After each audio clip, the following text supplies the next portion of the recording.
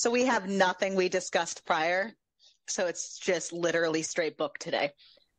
We are on it today. Welcome Good job to pressing the record December. button. Welcome to December. It's already a Good shit job show. pressing the record. I'm sick. I forgot to hit the record button because I paused it because I was doing other shit, and it's my fault. You win the internet today. I win the internet every day. Not that you want to know about our lives. Anyways, let's find out about other people's lives today. So today we are talking about the lives of Rach and Press. Today we are discussing Honestly, I'm Totally Faking It by Amanda Gambill. Which is how I live my life. I mean, solid. True facts. So yes, Honestly, I'm Totally Faking It features Rach, our female main character, 24, and Press, our main male character, 28. This is a rom-com kind of fake dating, forced proximity, I want to say, romance. And it is in a single first-person POV. This entire book is in Rachel's point of view, though I'm going to be completely honest, and Missed I wish, opportunity. Yeah, I truly wish I had the main male character's point of view, but we'll get there. So, Honestly, I'm Totally Faking It starts out with Rach, and she has been crashing on her ex, JD's couch. Her apartment is being fumigated, and her ex is, to put it lightly, a douche, but he's letting her stay on his couch while she needs a place. Not for free, by the way. She's basically kind of a live-in maid for him. Yeah. She's doing his laundry, she's cooking, she's cleaning up, she's doing all kinds of stuff. She's basically doing girlfriend things for a man. I don't like that term because I don't think girlfriends should have to do their laundry I'm just stating, or clean their houses. No, I know. I'm just stating, if I wasn't dating being his Spencer, maid, and he ain't doing anything for her in return. They've been on and off again for a while, but they're off currently, and she feels like he might be trying to get on with her again because there's all these cutesy little notes on food left in the fridge, and she feels like he has been very kind, letting her stay on the couch and all this stuff. And then the morning of her birthday, there's a lingerie set laid out on the bathroom counter. And honestly, she thinks that all perfect thought process. She thinks that, oh my goodness, after all these years, he finally remembered my birthday, because he hasn't in the past. But this year, when we're not together, he finally remembered my birthday and left me lingerie on the bathroom counter. And it's so green and it like matches her eyes. Oh, she's so excited. It's not the right size at all, but she thinks he tried his best. So she's very excited. She puts on the lingerie right away. Like I said, it does not fit, but she's wearing it anyways because he did that for her. And she takes this as a sign from the universe that they are meant to be together and that he wants her. She tries to go talk to him to thank him for it, but his bedroom door is locked. But she thinks that is just his way of, sleeping in and, letting her have a peaceful morning to herself and not ruining the surprise of the evening. So at the office where she works as an assistant to the assistants, her office is in a flurry. There is a buzz around the whole place about this asshole of a guy who changes assistants more than he changes underwear. At least he changes his underwear. I bet you this man does not leave it on the floor. Honestly, I bet you he does not, now that we know him. Another reason why having his point of view would have been crucial. I know. So everyone is really frustrated over this client of their company because it's this big shot. He's a very important client, but they cannot keep him matched with an assistant. He fires them constantly. He's very picky. He likes things just so. And they're at the point where they're in a meeting and the boss is begging for someone to volunteer to be the next assistant. And they have added all kinds of incentives to to get try somebody to volunteer for it. To try to entice someone, anyone, anybody. Except for the one person who, when hearing all these incentives, decides to give it a shot. And then they're even condescending to Rach, who volunteers, and doesn't think she's up to par to be able to handle that. Her entire work environment, everybody fucking sucks. I hate all of them. They were so toxic. No, none of them know her name. They're just so toxic. No, they didn't know her. All of them sucked. I hate them all. Hate them all. And they had no confidence in her work ability. She didn't have a lot of confidence at work either. With no one else willing to volunteer, they agree that she can try until a suitable replacement is found. So she is feeling large and in charge and so happy to have this birthday be going well. She is getting back together with her ex. He remembered her birthday for once. She got a big promotion at work. She got a new opportunity to succeed. She is on top of the world. Nothing can bring her down. Well, except for when she gets home and the woman who the lingerie actually belongs to steps out of JD's bathroom naked from the shower, because obviously that's how this book is going to go. Because don't you forget, I told you in the beginning, the main male character is Press, not JD. So if you thought that this is how this was going to go, you weren't paying attention. This is not a reverse harem situation. No, as much as Ariel might want it to be. No, or any orgies. None of it's going on. Okay, so sad, big fat sad. JD does not want her.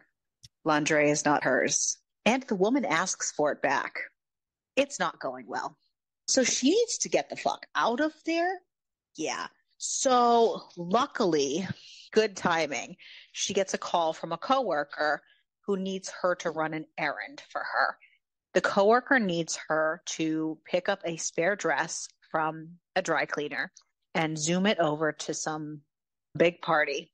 And she does it, of course, and she's ready. And she's having a hard time getting into this party because the man at the door does not have her on the list. And she's trying to explain to him, like, I'm not trying to get into this party. I'm just trying to deliver this dress to somebody who's at this party. I was asked to do this. Can I just do this? And they're going back and forth. And he's getting all, no. And she's like getting frustrated. She's like, I don't have time for this. And the man behind her is sighing and getting impatient. And he's so impatient that he's just like, she's with me. Can we just get in now? And why didn't you just say so? And then let's go.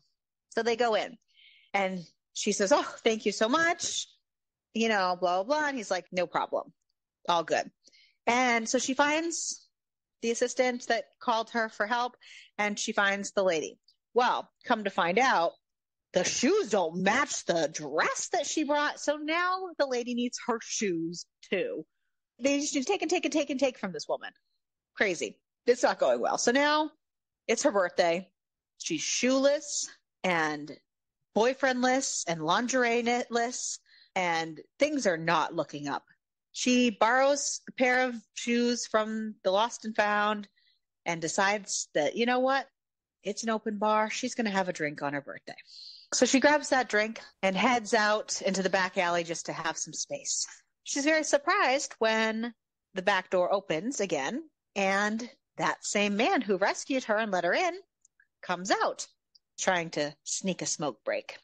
And every time she said her name to the doorman, once again, no one cared who she was or what she had to say. So he kept calling her Ruth. So when the gentleman comes back to the alley and sees her, he calls her Ruth too, because that's what the doorman called her.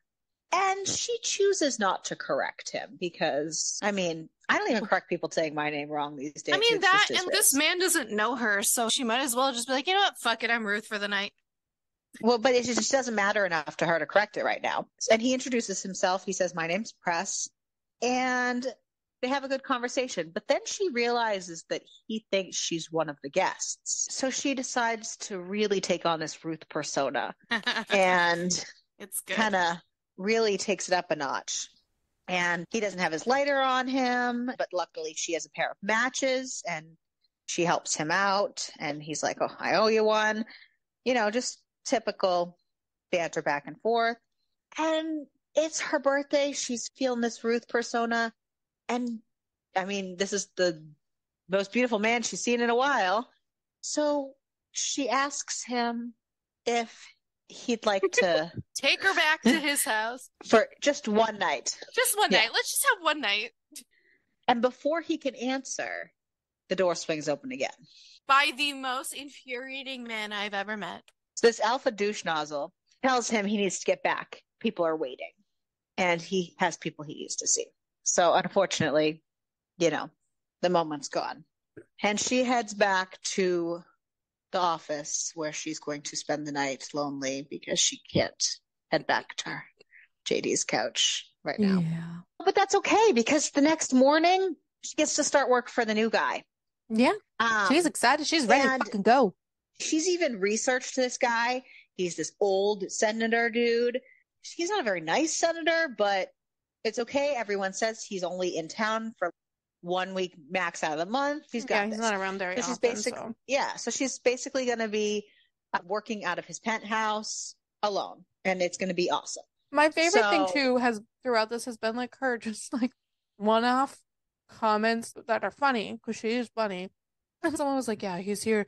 She's like, "Oh, so you only it was like a percentage of the month," and they're like looking at her like she's fucking insane because she's like, "Yeah, you only have to deal with him for this many times," and they're like, "What?" No, she's just trying to make the best of a bad situation, especially if this dude is a douchebag. Very optimistic, and no one has a sense of humor. But I feel like she also is very neurodivergent, so it was very easy to. Or y'all resonated.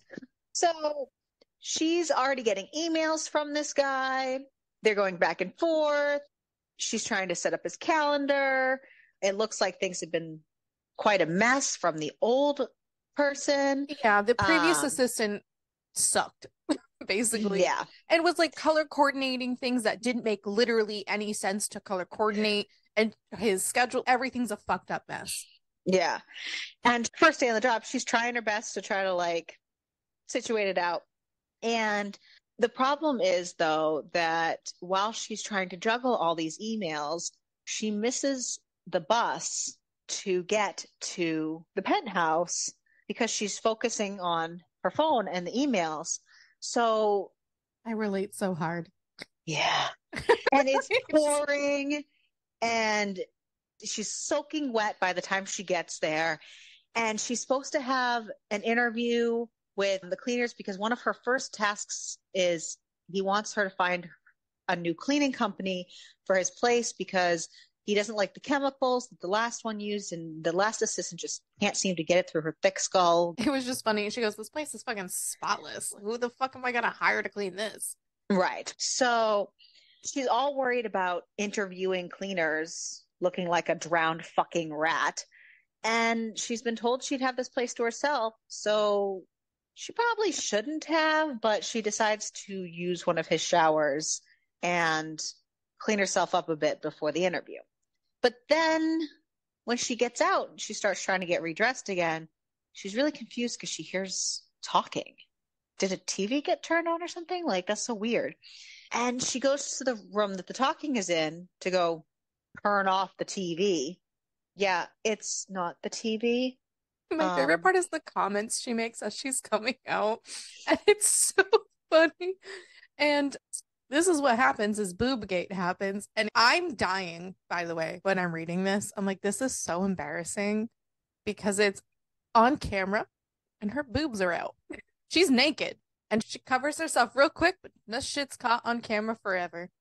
It's so fucking funny. I would die. There's also only so much you can cover with your hands when the towel drops. So live television, it's not like he can just redact that or anything. So he has to be quick on his feet. And, you know, he's like, "Oh, I'm so sorry. Excuse me. My girlfriend and I are still trying to get our schedules figured out." And give me a minute kind of thing. And they go off into the other room. So funny story. Her new boss is not a 60-year-old dude senator. It's Press. He's hot. Imagine that. I knew where this was going. I feel like it would have been even more funny if it was the old dude. Of course you do, because you have daddy things.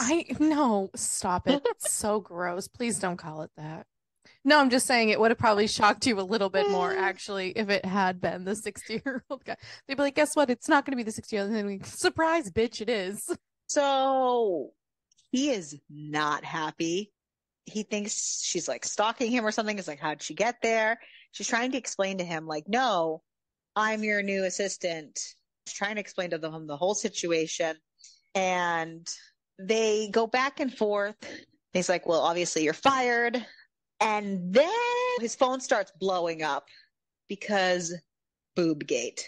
And it is literally everywhere. And he just called her his girlfriend on live television. So they realize that it's probably not quite as easy as just extraditing her right then and there. And she kind of pulls the "you owe me one" line from giving him a light that night, which was not the right thing to say, by the way. But he agrees, fine, we'll wait just a little bit, and then I'm firing you. Wait for this to blow over. Meaning he probably thought it was going to be a couple days and then firing you. Well. So, of course, JD is a prick and a fucking half. And he doesn't believe her. Well, what's happening? She had to go back. That's where she's staying on the couch or whatever. Mm-hmm. And she only has a couple more days where she has to go back. And he's kind of like, when did you start half. dating this guy? Like, he's basically implying that he's completely out of her league. She's not really worthy or enough to be with this powerful man. And of course, he's like, well, when did you start dating him? And she's like, when we broke up. And I mean, I believe the girl that he's seeing is there too. And she goes, she's hot though. She's got really nice boobs because, of course, now everybody has seen her tits, which was so interesting that the new girlfriend commented on the ex-girlfriend's boobs, which was wild. They were at the house and it was playing on Good Morning America. And all three of them were watching it. That's why. And the new girlfriend was saying something about her boobs. And she was shocked. She's like, you're with him, but you're living on a couch? And JD is all like, there's no world where he's her boyfriend. And the girlfriend's like, but he said so. And JD's like, she's an assistant to assistants. She's not pulling dudes like that. Yeah, he's such a dickhole. And really, it kind of shows you, too, how their relationship went. Oh, yeah. And she's like, boobs out like that have only one message. He was into it. And he was like super into that shit. And he's like, well, you thought he was an older dude. And Rachel was like, well, he is older than me. This is sad. You can't actually believe this. Horoscopes are one thing, but this is another level. Guys like that don't date girls with no money and no connections. What'd you do? Lie about who you were? And he's a douche and a half. He's just mad because the person who's been doing all his shit is gonna be leaving. And she traded the fuck up. Right. He wants that control over her still, and knowing she's on the back burner for him. She gets a text saying, be at my place, coffee, 9:30. Let's go. Don't be late. And so she has to go. Come to find out, they've run the statistics on this for his likability. He's not likable, by the way, guys. If it's any shock, he is not a likable dude. Because this dude, Press, is trying to run for mayor. He's trying to run for mayor of Middleton. And they're trying to pull his likability and all this stuff. And it would not be pretty good if he just dumped a girl who's going viral that he said is his girlfriend, and then he dumped her for having her boobs on TV. Yeah, it's not a good look. They ran the numbers on this, and come to find out, they need to pretend to be together for 4 weeks, 2 days, and around 16 hours. So he needs her to be willing to commit to that, and then she can be fired. Then she's so funny because she's like, 2 conditions. She goes, I keep my job for longer than 4 weeks, 2 days, roughly 16 hours. When we're done, you let me quit. Don't fire me. and you give me a job reference. I mean, he needs her. So Right? who's really winning here? Yeah. They're struck the deal on the fake dating. I just love a fake dating trope. I know that a lot of people don't. I love it. So good. Yeah. And it's his fault. He's the one who said, "Oh, my girlfriend," because he fucking panicked. I The know. man who needs to have a plan for literally everything fucking panicked and put himself in this position. But they had a good PR meeting with it. The PR lady's pretty funny. And they were pretty kind of clear that he does not pull likable. No, and then people hearing her calling like him an old man and all this other stuff really resonated with people. And it's because she's likable, and so kind of by proxy, it would make him a little bit more likable, but it's only because she's literally saying the things that everybody's fucking thinking. Right. She pulled as super relatable. So I mean, basically, fair point. his PR lady was like, you need to date her. No your one really campaign likes is going you, to man. require this. You have a stick shoved so far up your ass. So they start going to events together, and it doesn't go very well because they don't fake date very well. And Ethan, his like campaign manager, is studied his father's campaign and idolizes it and wants to recreate it when that's not what press wants. So it's weird that It's whatever. not but even press. Press is not even that person, but Ethan is no. I have so many words about this motherfucker. Every time he's on book page, I want to punch him through the book. Every time they go to an event, Ethan pulls Rach aside and is basically like, stand here, and then goes and has Press do what he wanted him to do anyway. So they're doing nothing. So basically 3 bad events later, they finally get into an argument over it. And she's basically like, no one is honest with you. So I'm going to be much. like, this is the 3rd event where I've been told to stand against a wall and just watch you. When your team isn't sucking up to you, they're terrified of you. Do you realize that? Do you even care? On the off chance that you speak to a regular person, you don't connect with them. That regular person, we don't connect. We're not even trying. You're not actually trying to connect to people, and that's what you should be doing. I am a constituent. You're only going to do what you want to do, but come on. But she like knows the people, and she knows what they want to hear and how they want to be treated, and he's just going based off of, because he's so numbers and statistics and all this other like focus, he's going off of that, and then also going off of the advice of fucking Ethan this whole time. So it's because they're trying to run him like his dad's campaign, and it's starting to show because he's very disconnected from the shit. The fact that she's like, they're not going to talk. I'm going to talk straight to your face, and I'm going to tell you exactly what the fuck is going on. You're being a dumb. So they argue back and forth until he's finally like, why don't you take tomorrow off? And then they just split ways. And she finally goes home. I kind of think she got thankfully, fired. because she can go home now, though, because her place is done being fumigated. She can finally go home. She's just glad to go home, especially after this argument. Tomorrow off doesn't actually happen because the next morning, Press is on her doorstep. And she goes, I thought I was fired. He told me to go home. He has a new vision and a new plan. And the only way that they are going to make this fake dating work is if they get to know one another and actually work with one another and actually practice with one another. Which honestly, so it's a smart idea. Is going to be touching. There is going to be getting to know each other. Like he takes a tour around her apartment, asks her all kinds of questions. I want to just watch you for a day. I want to get to know you for a day. What the? She's like, well, I was going to go grocery shopping. He's like, I'll go with you.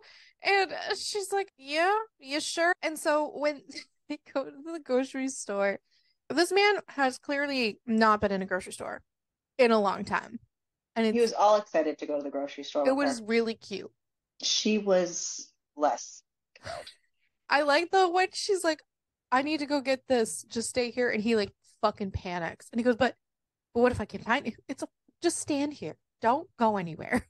It was cute though. It was really cute.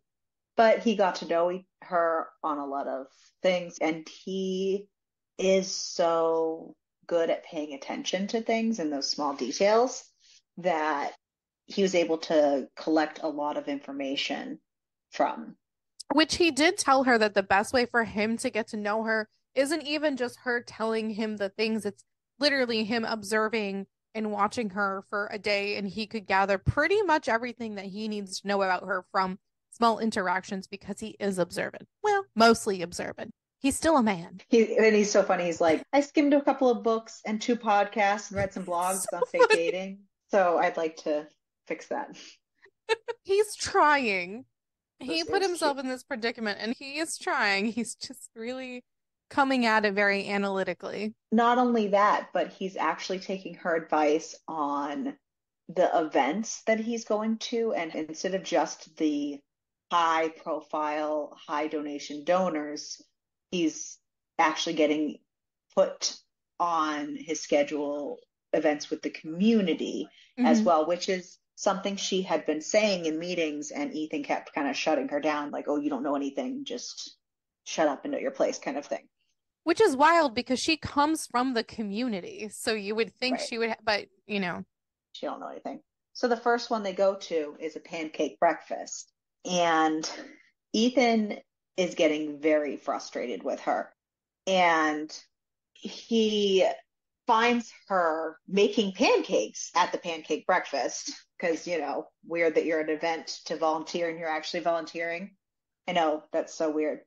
But she should be getting pressed coffee and just staying out of things And because know they her should not even be at place. this event. Yes.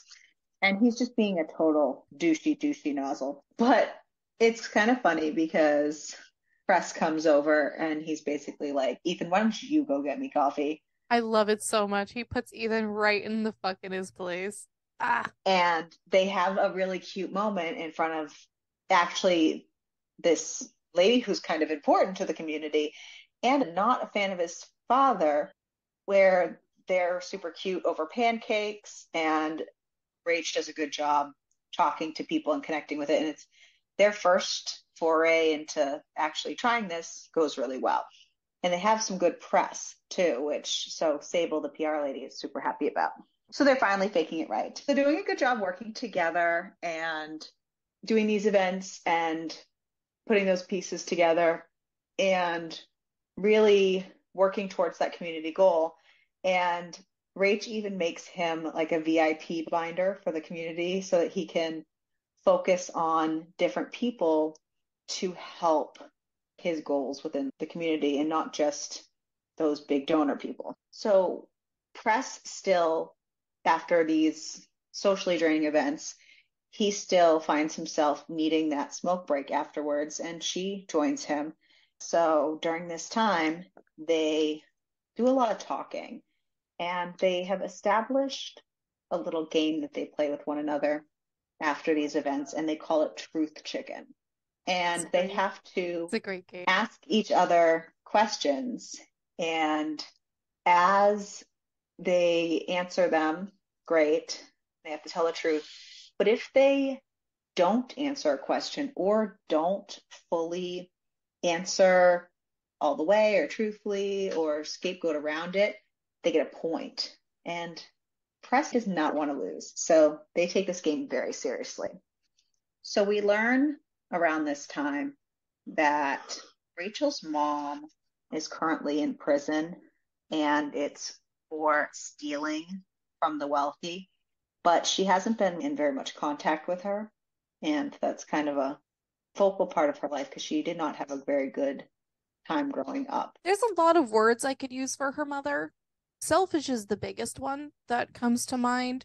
And I felt like she was mentally unstable on levels. She was mentally unstable, and she was one of those.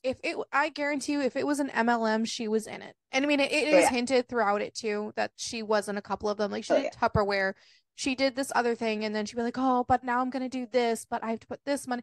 And it was stuff that she used to try to get ahead in the family stuff, but at the same time, it really felt like her daughter was not ever really at the forefront of her mind. And it was super detrimental to the entire family structure and to her. It was just, yeah. But every single time, like anything about like her family comes up in Truth Chicken, she directs the conversation to something else. Because at the same time, when they were researching her too, she doesn't have any social media presence, any history that they try to find on her. There's nothing there. They just can't find anything. And obviously it's done for a reason. There's a reason she's not on social media. There's a reason there's no real footprint for anything related to her. And yeah. So everything's been going really well for them in the fake dating sense.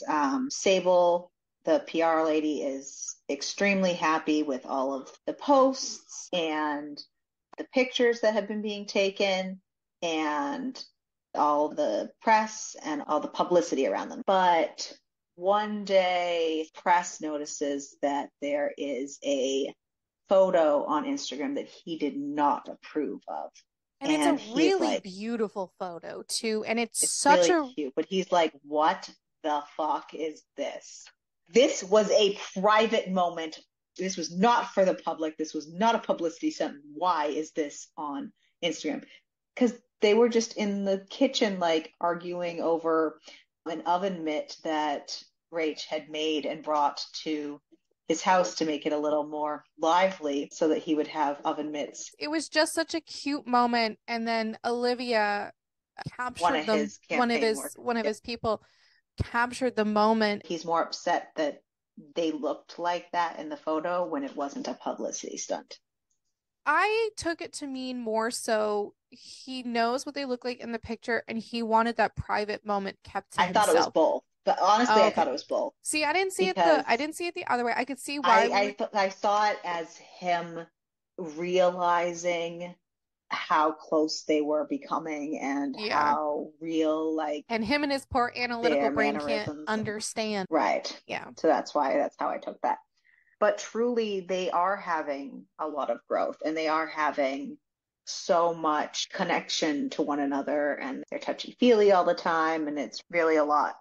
But then Thanksgiving rolls around and it kind of blindsides press because he's just kind of a workaholic and he doesn't realize people stop working for things. So his team in the penthouse consists of Ethan, Olivia, and Jamal, plus Rach, round the clock all the time.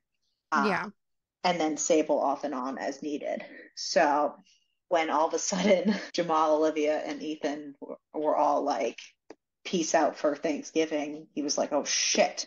He was like, Rach, you can go. Take the weekend. And she's like, no, it's okay. I can volunteer with you. I just assumed I'd be with you.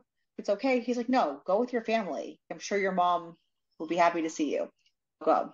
Because she hasn't let it slip this shit about her mom. So now Rach is sad and lonely on Thanksgiving eating Chinese at a Chinese place alone. I mean, I'm not gonna lie, that sounds pretty good. Yeah, it does.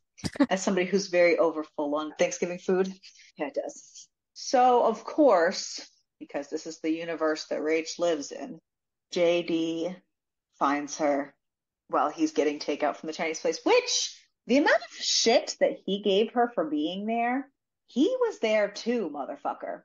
He just wants to put her down at any time. Mm-hmm. And he's basically like, oh, I knew you weren't dating him. He wouldn't have left you alone, blah, blah, blah, blah. I mean, listen, okay, first of all, fuck you, because it's new. Why would you spend Thanksgiving with someone you just started dating? That's awkward. And because of all the publicity and all that, he's thinking that she might have had a thing with him, so now she could be worthy or something of him, because now he's kind of like, oh, well, we should go get out. A drink. Yeah. And she was just like, oh, okay. The way that press has been treating her, even fake, has been so much better than JD has ever treated her. She's realizing even in the way that he's treating her now, what could she have ever seen in him in the first place? Yeah. And she's getting some clarity of the situation and really seeing it for what it truly was. And so she's like, okay, sure, I'll meet you. And then when it's time to go back to Press's, she asks him for a favor. And she's like, I'm doing all this fake dating for you. Do you think you could just one night fake date for me? And she kind of explains the situation. And he's like, you know what? I'm on it. And Press brings his fucking A game to that double Yeah, date. he does. Except it's not a double date. Because in her brain, it's a double date. Not the dipshit, it's not. JD literally wanted to fuck her.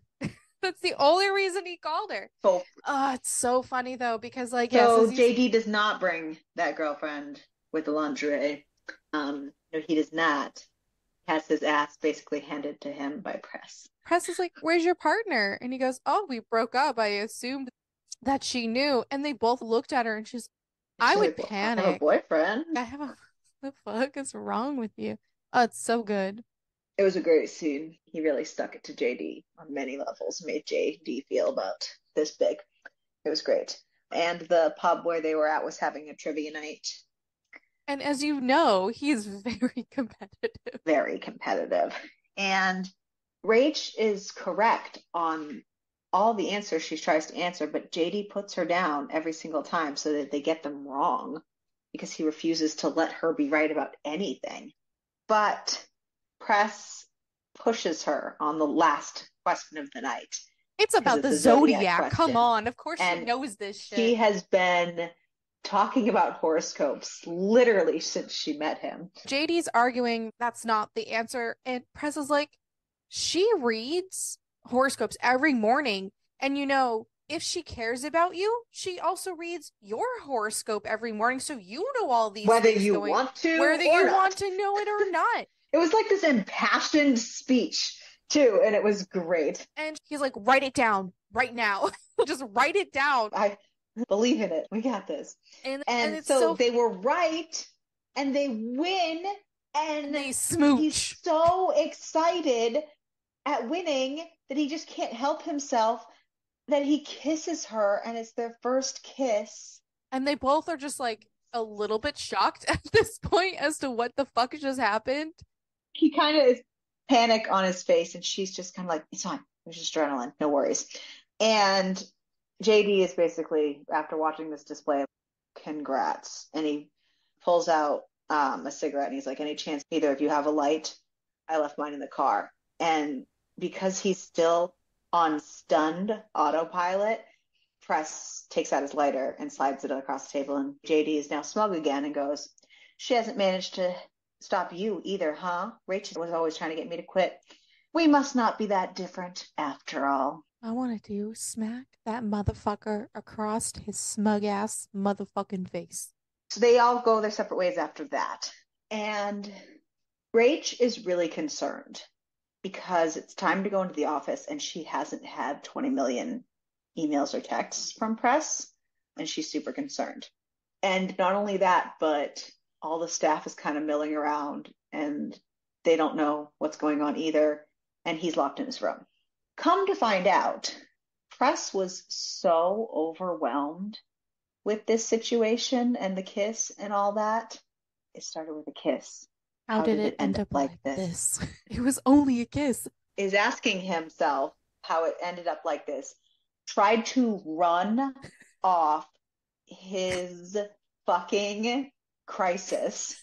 And during his crisis, because he was in such a crisis, he got a migraine and was still running, which his migraine made him dizzy. So he was running while dizzy, and he fell and fucked up and sprained his ankle real bad. So this if it's not the consequences of his actions. Started with a kiss and it ended like this. If there wasn't a perfect fucking situation for that line, is laid up in his bed because he can't fucking move or walk on his foot, and his head hurts so bad. So she kind of pokes her way in, and he's just like, oh, thank God. I need coffee, and I need you to get my computer. I can't get up. And she's like, what is going on? I sprained my ankle. Oh, like, what? Oh, well, then we need some light in here so you can see. No! Don't turn the light on. I also have a migraine. Oh, what? She learns the whole story. The migraine thing, I fully get it. I need it dark as fucking the night when I have one of those. So it's so funny because she refuses to get his electronics for him. And I in know. fact, instead sends everyone else out of his apartment and is saying, oh, no, he's taking a personal day. Goodbye. Ethan does not take this well, but No. goodbye. Bye-bye. But I like the fact that she like took charge and took all his electronics because again, with a migraine, those electronics will make it fucking so much worse. And it was also that she printed out all his stuff so that he could still feel, You because it was know. important to him to do it. So he still gets some work done because she printed out his stuff and, he rested and he had his little day and it was so cute. And she worked on the computer for him. And it was really cute. And they end up ordering pizza for dinner, which she was very impressed by because it It wasn't was some just so funny. She fancy. goes, "Oh, do you want me to order it from that like fancy place and I'll go get it?" He goes, "No, just order it." And she's like, Have them deliver in "What? In the box?" Because it's so the funny. box. It's so funny. And then he's like, I really need a cigarette. Like, oh my God, I wish I had a smoke. She's like, I'll go get them for you. He's like, no, I have some patches in the bathroom. Could you get them for me? This man, after JD's comment, went right to the store and He bought all the shit so he could stop smoking because of the fact that JD made such a big deal about being so fucking smug about not quitting smoking. Doesn't want to be the same as this motherfucker. Jesus Christ.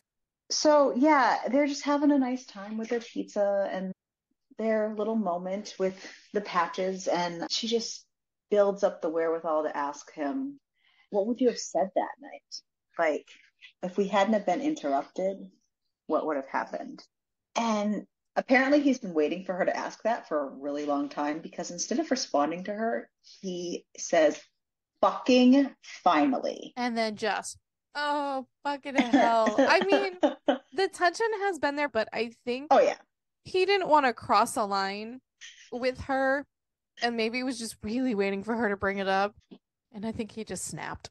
He just, honestly, he's been off cigarettes for less than a day. I probably would have snapped. He's fragile right now. Right. So they kiss, and then things get even more heated, and then they say, okay, this is just a one-time thing. Ride my face. We'll get it out. Bro, I was like, This is for you. oh, okay. Tonight is just for you. Oh, man, so good. And that was it. That was where, like, I know. dude went nowhere else. And it was like, just tonight. Like, okay. So she didn't like that as much. She No. wanted to return the favor. So in the shower the next morning, she returns the favor and she says, well, it's still within 24 hours. So it's still the same one-time thing. I mean, that's a loophole. Solid. They are, however, interrupted during this. This was so good. Where this random friend of his that we don't actually meet, he must be from a different book or something, I'm thinking. Why else would he have this random cameo and then have nothing else?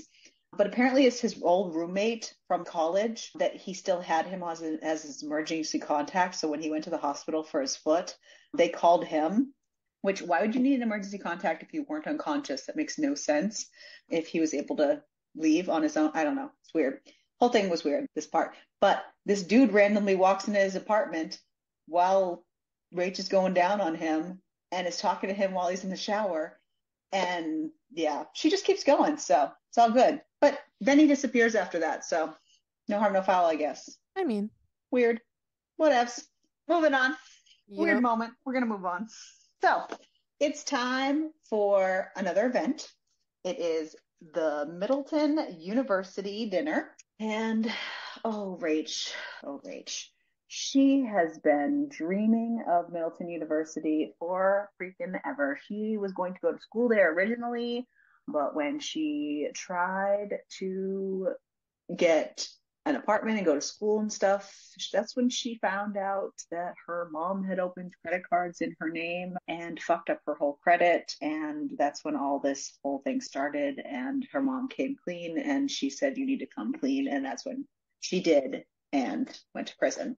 And yeah, being on the campus is so surreal because she's only ever seen it online. She's really having an out-of-body experience. And we've said it before, but we're going to say it again. Press is very observant, and he sees this kind of happening, or as much as he can see it happening. And he decides to skip the dinner and brings her on a tour of the campus, checks it out. We learn about how Press got the job he had, just like we kind of just learned a little bit of insight as to how Rach did. And he was to go to this university for a full ride for soccer, and he supposedly had what it took to go pro at soccer. But the summer right before he was to start college, somebody blew a stop sign and hit him, and he was in a car accident with his friends, and he got very injured. He tore his meniscus and suffered a very bad concussion, which is why he gets such bad migraines now. And his friend died in the car. Which is so sad. Yeah. But it is nice to get more backstory with him and learn more about him. And it's kind of especially showing, since we don't know very much without his point of view. But it is nice because it's kind of showing that their friendship relationship is kind of like evolving more and more information. So they were joking on their tour about how it's like a old saying at the college that if lovers kiss on these specific steps, like you're destined for marriage. But they get ready to head back to the dinner. They can't help themselves and they stop and kiss, and they just happen to be on these steps. But it's very subtle in there. It's not like in your face. Which I do appreciate.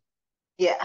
And they agree to keep things casual between them and continue this kind of sexual back and forth that they've been having until their time is up. And so they have 2 weeks of fun while they're waiting for Press's ankle to heal. He made it very clear that once his ankle healed, he was going to fuck her. But until then, they've been having 2 weeks of fun orally. So his crutch is gone. And just like that, instantly, he is at her house. Yeah. And it's funny because all the 2 weeks that they have been kind of fooling around, if she stayed over, she stayed in the guest room. She was trying to like not infringe on his space or whatever, but he went to her place and he was like, nope, we're here. And they did a lot of in between places. So it wasn't like a lot of, it was just like kind of one night that they were doing their thing. And he did not stay in the guest room because, as he says, oh, I must have missed your guest room. He's so funny. He is kind of funny and cute in a lot of. He is in his own little neurotic way. He has this little. I truly wish quips. I had his. I know I've said it, but I truly wish I had his point of view. Yeah, me too. And like when they wake up in the morning, it's so funny. I was right. You do snore, because he's joking about that when they were at the grocery store. So he has a pep in his step. He is happy and lighter, and it is showing even at work. He brings breakfast to work. Well, and everyone is so his apartment. And everyone's so fucking confused. They're like, why? Why is this here? And Ethan, once again, like a douche fucking nozzle. So, well, first of all, one of the other workers, he brought us food to be nice. Is he okay? Yesterday he said I was really doing a really great job. I assumed he was being sarcastic. And then the other one's like, me too. And then Ethan turns and looks at Rach. Unacceptable. Just because you're playing around like his girlfriend doesn't mean you can slack off like one. He's supposed to be running errands. You can't even pick up donuts. What can you do? And finally, Rach stands up to Ethan and is basically like, oh my gosh, just shut up. He's like, you can't talk to me like that. And she's like, consider it one of the few things I can do. If you'll excuse me, I'm going to go set out the coffee. And the other workers are all happy about it. And, you know, so it's good shit. So we find out that Press slacked off a little bit purposefully because he would never accidentally fuck something up. Sable had asked him to throw a birthday party. He was in charge of throwing a birthday party. And it's kind of the next day. And he needs Rach to help organize that because he just sent out invitations, so that's good, right? He sent out Evites. In case you're curious, they were Evites. This is fine, right? In Navy, saying it's a birthday. Rach is like, I guess the theme is Navy. And she's like, but what about cake? He's like, white cake, white frosting. You can't do that to somebody.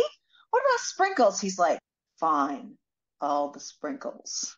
So she took that seriously. So she went all out. He even gives her his black Amex card to go run all the errands to get anything she possibly could need for this party. And she is like, you're going to give this to me? What? She knows what a black Amex this means. Oh, yeah. But she takes this job seriously. She gets shit done. She's pretty impressed with what she was able to accomplish in less than 24 hours. She even goes dress shopping, and Olivia and Jamal, the other two people who work there, even help her pick out a dress. It's so cute because they end up buying the dress because she doesn't want to use his Amex for the dress. While as tempting as it is, she doesn't want to be that person. And so she's talking to the sales lady, and I think she also didn't want to try to put forth like the wrong message. Then she runs into the other two and they're like, we're going to buy you this dress. And she goes, you guys can't do that. And they're like, yeah, but work has been great. He's not grumpy. And that's because of you. So please let us buy this for you. They know what's going on. 1,010%. They know what's happening. And so they're trying to buy her a dress that's not conservative. Right. And the goods a little. She's pretty proud of what his apartment looks like by the time she's done. She even managed to get a waterfall balloon garland arch installed in navy because apparently the theme of the birthday party is navy. So then Press realizes he screwed up because in his own unwillingness to throw the party and also unwillingness to kind of ask for help to do such a thing, he forgot to mention who the party was for. And by then it was kind of too late. And now he feels shitty because he kind of blindsided with her with this. And oops, the party's for Press. It's a birthday party for him, except it's not actually his birthday. She even says, I am your assistant. I buy your plane tickets. I know for a fact it's not your birthday. I mean, you're so obviously a Capricorn, and we are in Sagittarius season. Hello. But he's going to be busy on his birthday, and it works better for the campaign. I love her. You're an idiot. This is not your birthday. Fuck. So now the cake's wheeled out, this cake that is 90% sprinkles and 10% cake that she's like, oh, fucking shit. Yeah. And she's like, make a wish, and I wish this cake had more sprinkles. Deadpans it. So of course she's cackling and no one gets it. But she's just like laughing to herself at that point. So they're having a good time. Yeah. Well, somebody's having a good time. Middleton University dean to the party. He invited so many people for her to specifically network with for the university. So while, yes, it was his birthday, he really went out of his way to be such a good dude. As Arya would call him, a good doobie.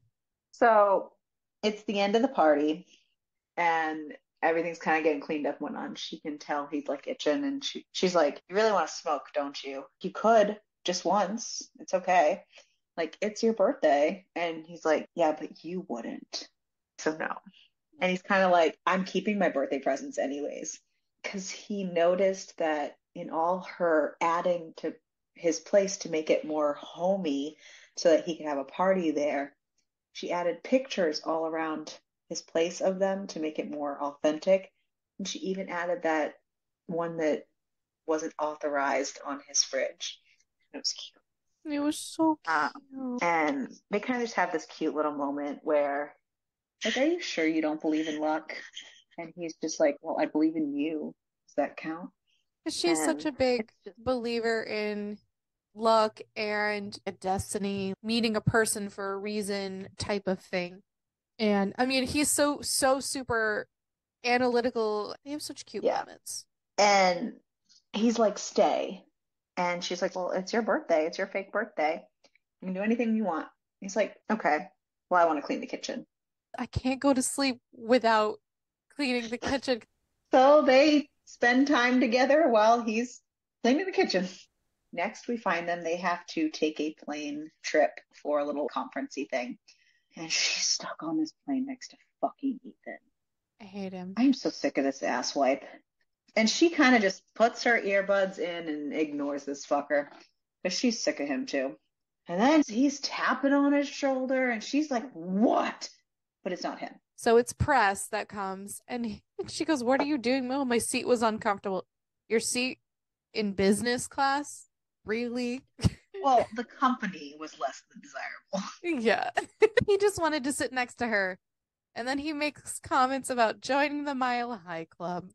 And helps her through takeoff because she has a hard time. Yeah, he does. He uses his hands to help her through takeoff. It's so funny. So they have a big meeting while they're all together. And Sable's all happy about their numbers and how Press is polling well. And he's finally looking likable. And she's like, so you can all say it. Sable was right. And Press is very like concerned. He's like, so nothing should change, right? Nothing at all. Nothing. Everything has to stay the same. And then they start, well, we need to figure out how Rach fits in with moving forward. We need to discuss phasing her out before we announce the campaign. At first, Press started fighting on it, but Rach found out through this meeting that they need to do a Oppo research deep dive. It's basically just if the opposition can research anything about her, anything that could be kind of brought to light to in a negative way to hinder his ability to become the mayor. So she basically is like, I can't, with my mom being a felon, like, which because they don't know she's a felon.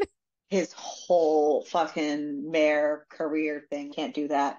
So she's like, poof. Nope, it's okay. I'll leave. We knew our time was, it's okay. He's not too happy. He kind of leaves the meeting fast and is like, fuck this shit. So she shows up at his door with a letter of resignation and he's not happy. And his main focus is how she could have possibly printed this out and given it to him. He doesn't understand that there's a possibility that she could have done this at the hotel. That's his main focus. He can't. It's funny. And she's like, it's not about you. It's okay. I'll find a replacement. It's fine. We can stay friends. He's like, sure. I'm going to bed. Have a good night, buddy. And this then part fucking made me die, for the record. I had to read it like 5 times. That's why I'm trying to read it out loud now. I can laugh so And then he hard. shut the door. 1 second passed. Good. I thought, exactly how I wanted that to go. 2 seconds thought. It literally couldn't have gone any better. As the third, long, painful second passed, I held up my fist to knock right as he opened the door. Buddy? I said indignantly, pushing the door open. I know, so fucking stupid, he said and pulled me inside. I read it 3 times because it was so funny. What the fuck just happened? She's like, I wasn't sure how post-breakup conversation from fake relationship was supposed to go, but making out against a hotel door wasn't really my first guess. So, I mean, it was her 2-week notice. So, I mean, I guess they still have 2 weeks left. So they start to get it on. And this is probably one of the funnier moments of this book, I'm just saying, because he was all upset because he didn't have any condoms. And then she's like, well, I packed for you. Here's one. And then she opens it up and she fucking drops it on the floor. And she's like, oh no, it's fine. Do you think it's still okay, right? There is lint on it. I am not using something that was on the floor. No, the last time this carpet was cleaned. What the fuck? I thought you weren't a germaphobe. She's like dangling it towards him. He's like jerking away. Do not touch me with that. Don't be such a dictator. On condoms prevent STDs and stuff. Come on. He's like, throw it away. you didn't pack any more? Like, what the fuck? I wasn't that optimistic. It was a work trip. Like, how much time did you think you were going to have? Yeah. So then they go down to the gift shop to try to get more. So let's just say the gift shop did not have any, but they had chess. So they end up playing chess together and then cuddling. He learns a little bit more about her because she talks about how she learned to play chess and she played chess with her mom. And she kind of brings in a little bit of her past and it kind of hints as to like how poor she really was because they didn't have a full chessboard growing up, which was cool. So they cuddle together, and when they wake up, he wants to take a photo with her. Not a publicity photo, just a photo. And in the background, you can see their chessboard, you can see their room kind of a mess, and you can see the torn up resignation letter. And they take the cutest little picture. And it's just so cute because I'm assuming I read from this that he uploaded it, right, with the caption checkmate on it. Yep. It was cute. And he never uploads stuff ever to social media himself. So that was really fucking cute. She's still kind of confused and a mess from this whole thing, and they go home, and he ends up like staying the night again at her place when they go home, which is even more kind of bizarre. And even more bizarre is when she wakes up in the morning to him attempting to make her breakfast. It's not going well. He doesn't cook, and it's everything that he does just such adorable things when he really has no idea what to do. And he has brought over the VIP binder, but it's no longer the VIP binder. He has turned it into the Middleton University binder for her, and best way around that. It's super cute. So she should have known it was too good to be true, because they go off to work and she walks into work and Ethan is there. And Ethan insists that he needs to talk to Press in private. And she just knows that the She jig is up. knows what's about to happen. Basically, Ethan did all the back research and learned about her mother, and he was going to present it to him. He's And panicking. not in a nice way either. No, because he's not a nice man. He's basically like, I told you she was bad news. Her mom's a felon. She's bad. She's just here to get you. I told you. He's just a super douche nugget, obviously, because he spent the whole time. And Press is just basically like, get out of my office. And Ethan's sitting there all smug and thinking that he's kicking her out of the office. And he goes, no, you get out of my office. And Ethan is, but your father. I'm not my father. Get the fuck out. And Press is so stressed out by all this. And she's like, thanks. And Press starts to explain, I have a migraine. You've done enough. I need a personal day. I need you to go. So when she comes back, he's still kind of weird with her. She's like, we need to talk kind of thing. And he's like, we need to get to work. There's lots to do. She's like, I guess that's a no on talking. He's like, I need my Amex card back. Which kind of hits her a little, especially after learning all of what her mother has done. She definitely takes that a bit to heart, him taking the Amex back. Which I don't blame her for either. I would feel the exact same way. And we learn all about what happened with her mom because of all of Ethan's rants and about her attempts at, apologizing and whatnot. I guess she had cleaned all these houses and had access to all their credit card offers in the mail and all that. In addition to what she did for Rage, she opened up all these credit cards in people's names and thought she could pay it back with all her money-making schemes, but obviously it never panned out. So Ethan's been canned. Everything's in a mess. This whole thing with the mom, PR is coming. But while Sable's there, Rach is like, I need your help professionally. And she talks to Sable and tries to figure out a plan, what's best case scenario kind of thing. And then Press comes in, and Sable, for all of being a PR person, does not handle that situation well, because she just basically yells to Press, like, you're being dumped. Yeah. What the fuck? I mean, she probably had such a love for her and was just like, "You're being a fucking idiot." Well, that, and I don't think she truly thought that they were actually that much together until a little Yes. bit into Right. this. So Rach follows Press into his room because he kind of storms off, and she tries to give him her resignation again. And he's like, I don't agree to it. And she's like, it's not up to you. And they kind of go back and forth, and it gets really heated and really mean and not cool. It just ends with him telling her that you're a liar and a fake. And she says, well, you're unlikable, and I quit. And Yeah, those words were not something that he should have said because those absolutely stuck with her.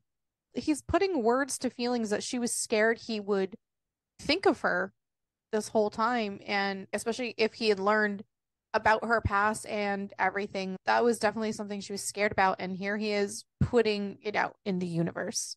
yeah.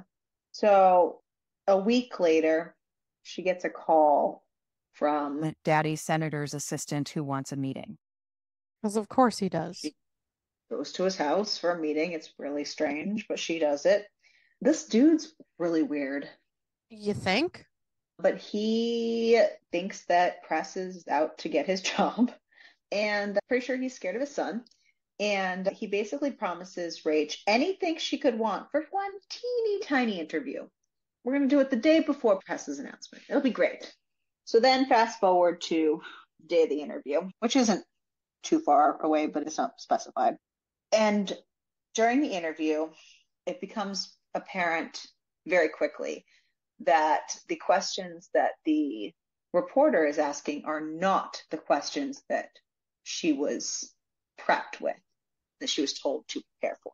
And they're pretty much questions that are going to paint Press in a very bad light. And clearly the entire segment. Yeah, basically paint her as not only just like a woman scorned, but that he's a shitty he person. He is not the mayor for anyone. Exactly. Right? Yeah. That there are a lot of interviews lined up to prove that. Exactly. And, there are interviews about people who no longer work there. It's shady as shit. It's politics, baby. Who's behind it? Weird, daddy senator. So she is overwhelmed by all this and has a complete meltdown telling her truth. And I like it because they try to interrupt her and she goes, I am not done. Let me continue. And I'm like, you wanted this interview. You wanted my truth. You're going to get it. You're going to get it all in one shot and shut the fuck up. And towards the end of her spewing meltdown, Press barges into the set, covered in trash, by the way, with Sable quick on his heels. Mm-hmm. So apparently the news station contacted Press's PR regarding the allegations against him. So he comes straight in. What did you do to her? What did you say to her? And he's like, and by the way, the doors near your dumpsters are clearly not very safe if they can be easily broken into or whatever. It's a whole thing. It should be noted too, the way she's dressed, his dad's team is the one who dressed her, and it's super tight fitting. It's very low, so basically her tits are out.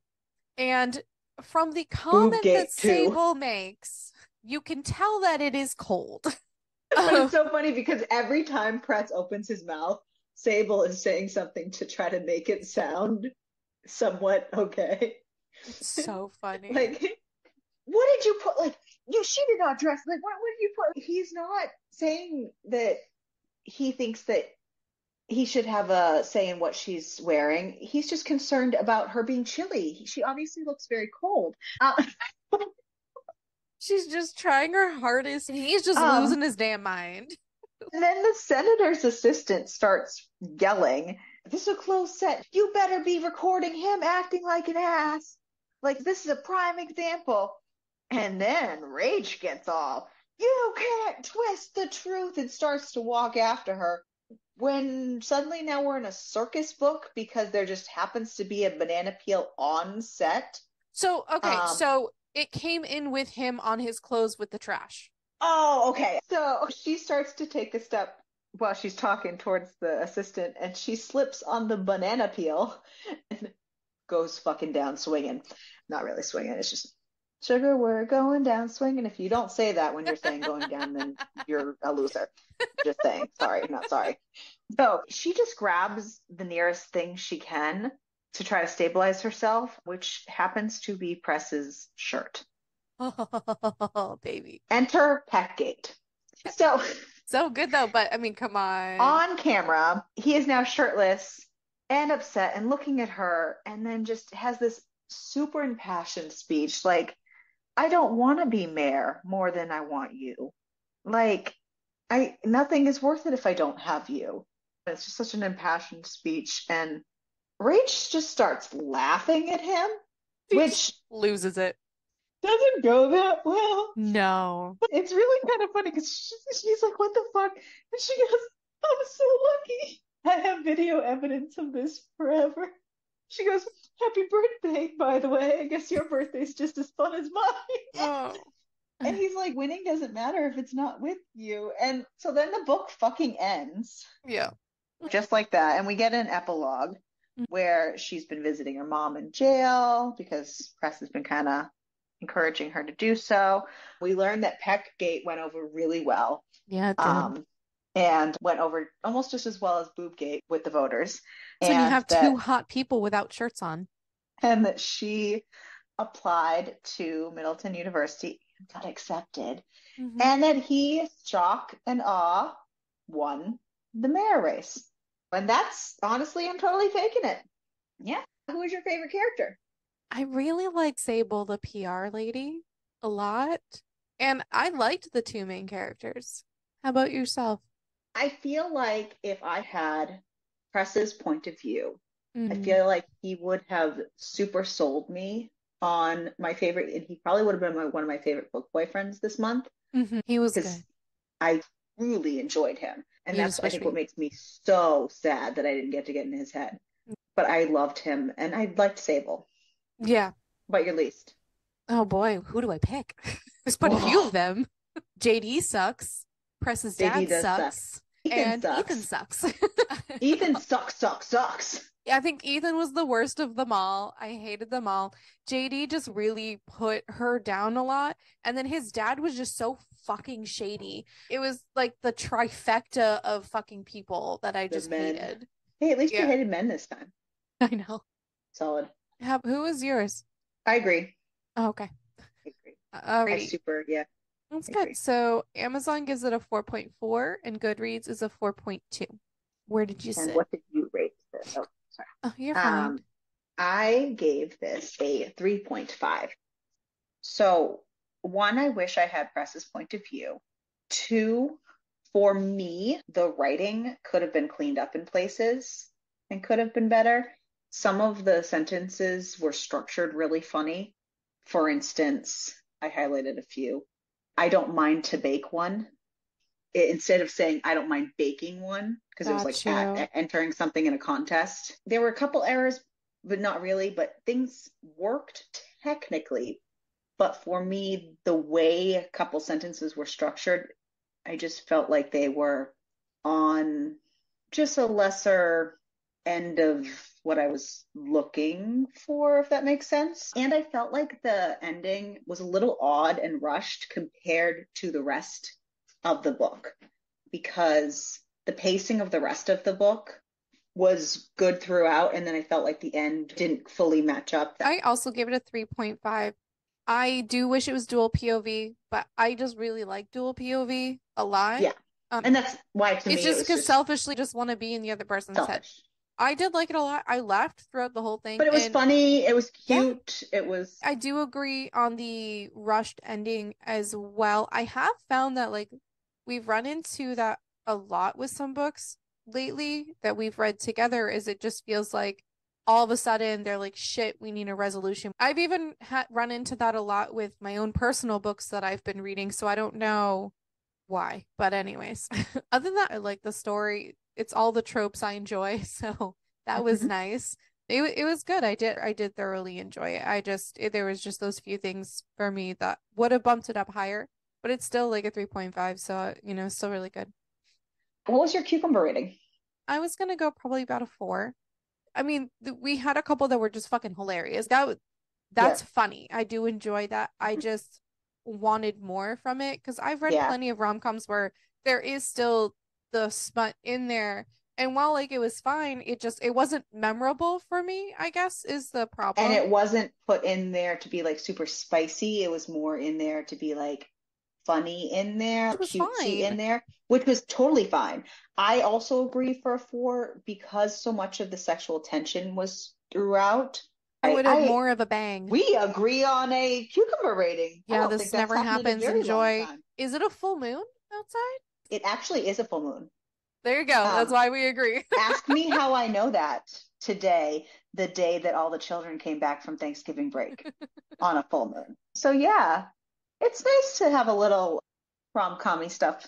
Yeah, to kind of break up everything Different and stuff we got going. Yeah. You know, especially since we've been trying to add so much variety to things.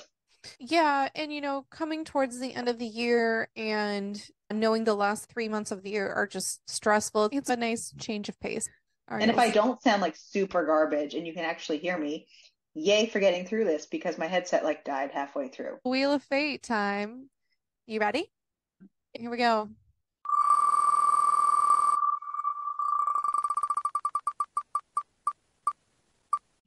So the wheel has chosen Corrupt by Penelope Douglas. Is a dark romance. Shocking. It has Erica. I was told that dreams were our heart's desires. My nightmares, however, became my obsession. His name is Michael Christ.